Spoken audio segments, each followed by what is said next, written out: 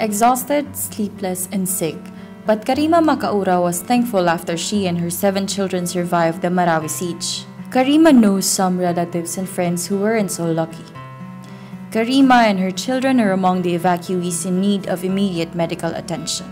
Addressing this problem, the Philippine Red Cross, in partnership with the International Committee of the Red Cross, has set up a basic healthcare unit at an evacuation center in Baloi, Lanao del Norte.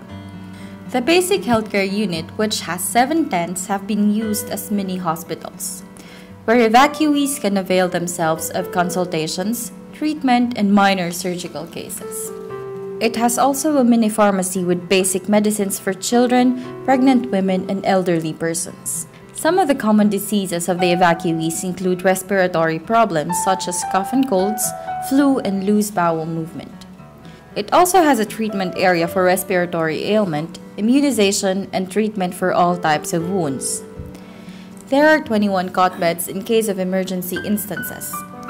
An ambulance is on standby in case a patient needs to be transferred to other hospitals. On the daily basis, there are 5 volunteer doctors, 12 nurses, 5 ambulance crew, and 11 midwives in case of giving birth, or those in need of prenatal checkup. So far, PRC has already assisted 372 patients. Sabi ko maganda yan, at least yung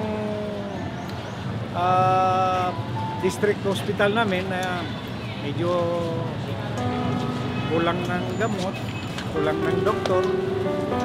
Sa rural health namin, isa lang ang doktor. So at least kung maka-establish tayo na 24 hours na emergency, parang emergency hospital na pag-scatter dito sa mga evacuees natin, mas maganda.